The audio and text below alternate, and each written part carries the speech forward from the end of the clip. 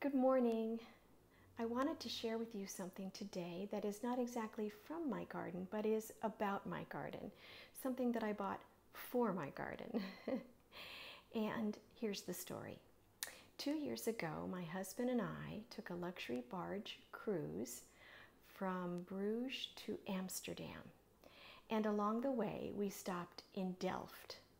And Delft is a city that is known for this beautiful china, this beautiful blue and white china. It's a beautiful city in and of itself. And as you know, there's tulips everywhere. We saw fields of tulips and tulips in vases and tulips in baskets and just everywhere. And it was just so gorgeous. So I decided when we went to the Delft factory, which if you ever go, you must visit the Delft factory, that I had to have something for my garden for the tulips. Now, of course, there are no tulips in my garden right now, but I bought this beautiful vase. It's called a tulipiere, and they come in all different sizes. This one is quite small, and it has 7 apertures for tulips. Now, initially, tulips would have been grown in here. They would have been like forced bulbs that grew in here, so you could grow them during off-season times. But today, really, we just put tulips in them.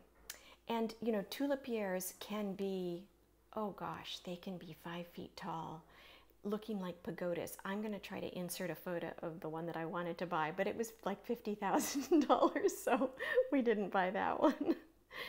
Anyways, I really enjoy this. It's on my kitchen table all the time, and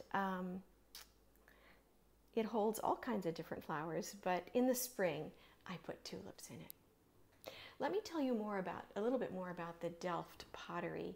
It's just stunning. I bought this very, very beautiful sort of decorative plate. And Delft pottery actually has been around since the 1600s. It was inspired by Chinese porcelain. And the factory was bought by Joost Thuft. Joost Thuft. And so the way that you know that you have authentic Delft china is if you see this particular marking on the back. It says Delft, but you can see the J, T, and the little pot at the top. So that means that it's hand-painted Delft pottery. Now, some of these other smaller pieces, I got this beautiful little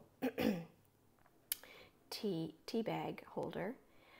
Says hand-painted Delft, Holland. So that's not the high end. That's sort of a mass-produced piece. And these I got off of eBay just because I loved them and I had to have them. And you can see this is also an original Delft piece because it has the same marking as on the back of this beautiful plate. So Holland, Amsterdam, you know, as you know, famous for their tulips and their flowers. We visited so many beautiful places there. I'm going to look in these catalogs and buy some spring bulbs. And when tulips are not in the tulipiere, I have these beautiful little wooden tulips that I bought in Amsterdam. And I put those in there, and they're a lovely pop of color against the blue. So tulip fever, as they call it, or tulip mania, was an actual phenomena that happened in Holland in the 1600s, where tulip bulbs were being sort of like traded on the stock market. And one tulip bulb at one point went for 12 acres of land. Somebody paid 12 acres of land for one tulip bulb. And one tulip bulb could also actually cost the salary of a middle-class person. So they were really something that only the elite were able to afford. They were stolen from gardens, and people had very elaborate signals so that people wouldn't steal from the gardens. They had bells rigged up in the gardens so that they wouldn't be stolen. And it was a market that eventually crashed, and I think caused great consternation in Holland. But at any rate, it's a very interesting phenomena, and there is a novel that's not about it, it's a fictionalized account around it called Tulip Fever, and the author is Deborah Mogach. So if you're interested in reading about that, that's also something fun for you to think about. So just a little bit of interest about our journeys to Delft and the beautiful Delft tulipiere for all of my tulips in the spring.